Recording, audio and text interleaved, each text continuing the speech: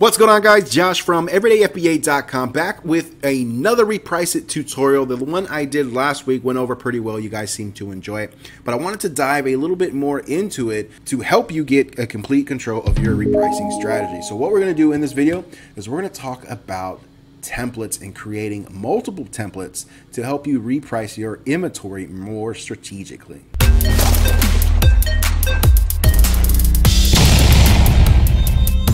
All right, guys, we're inside Reprice It, and I created these 5 templates to show you guys as an example in this video. And we're going to go over these small differences in each one, and I'll tell you about why these are tiered the way they are and how they're going to affect your inventory. So first thing I will say about templates is you need to make sure that they're ordered in the way that you want them, from the first thing you want repriced to the last thing you want repriced, because it's going to follow this exact order. So that's just something to keep in mind there. And with templates, you know, there's a lot that you can fine tune and kind of section off parts of your inventory. There's whatever kind of creative, imaginative things you can think of, you can probably do with these templates. So there is no one set way. But for me, as a used media seller, I would want to tier my inventory by age. So that's what I have set up here. So we're going to look at new first. And if we just go inside this, you can see it's a new and template order. It's number 1 because I want it to be the first thing done.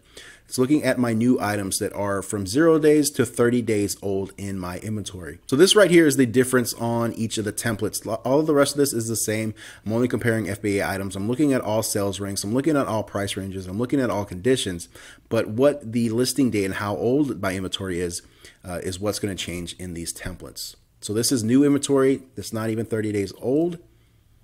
Once it gets past 30 days, it's going to go into this one, which is looking at listings 30 to 90 days old. And again, you see all this information the same: sales rank, pricing, all conditions. I'm looking at all my inventory. I'm just being specific to how old they are. So once 3 month is done, we go into the 6th month, and this is looking at inventory from 90 days to 180 days. Then 9 month, we're looking at 180 days to 270 days, which is 9 months. So this is looking at inventory that is in that time frame.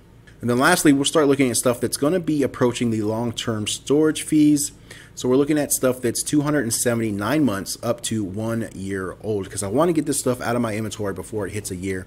There's really no reason to keep anything in inventory for over a year, especially if, you know, you've lowered the price and you're trying to get it sold and it has not sold. There's no reason. So 1 year is kind of my cutoff. I don't want it in my inventory anymore. So this is definitely going to be the most aggressive one, and we'll look at these settings on that. But that's just how I got them ordered. You know, we start with my new inventory that's just listed, and then we build up to long-term storage fees, things that might incur long-term storage fees I want to get out of my inventory. So we'll look at the repricing settings on each one of these, and I'll show you the slight differences between them. So these are the settings for my inventory that just got to Amazon. You know, it's brand new listed, and it's going to go up to 30 days in age. So these are the settings I have for that. I'm going to exclude acceptable condition. I'm going to exclude just launched sellers, and I'm going to exclude seller ratings below 90%. So I'm excluding these other people because I believe that, you know, my feedback, my reputation, it's going to speak for itself. And since this is brand new inventory and I set my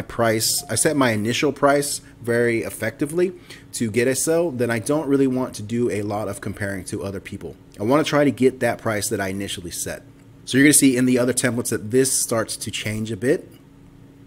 Minimum allowable price, I'm not going to allow it to price below $15.99 because, like I said, I still want to be optimistic about getting the sell and that price that I want at that price point. So I don't want it to price below $15.99. So you'll see this change as well. And then the other thing that changes is going to be the competing offers. So this is what you're going to compete against. So the higher this number, the more offers you're going to take into consideration and the more conservative you're going to be.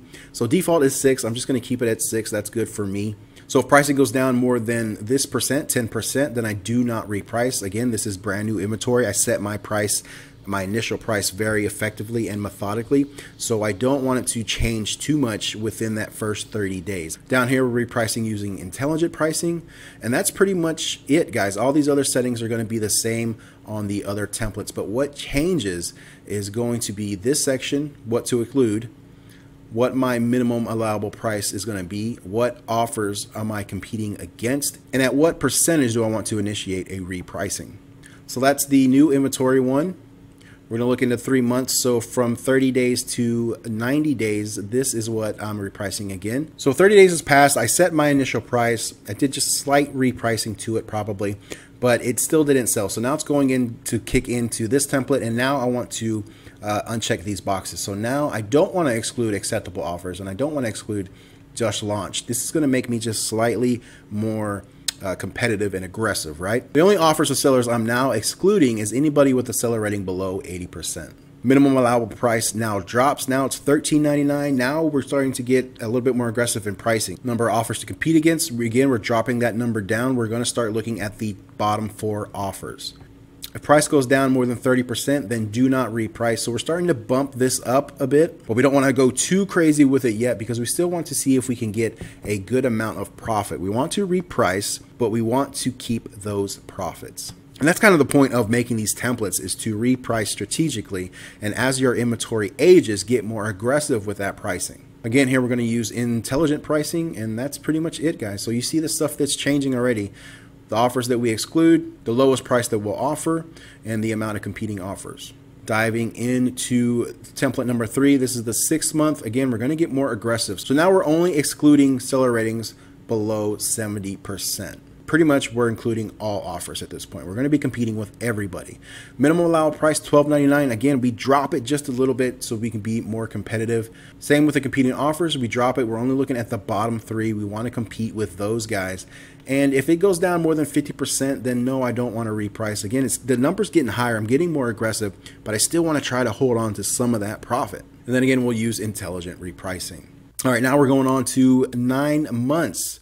Now, again, this is going to stay the same. We're including pretty much all offers. We drop that minimum allowable price just a little bit more because we have to start competing. We have to start thinking about getting this stuff out of inventory.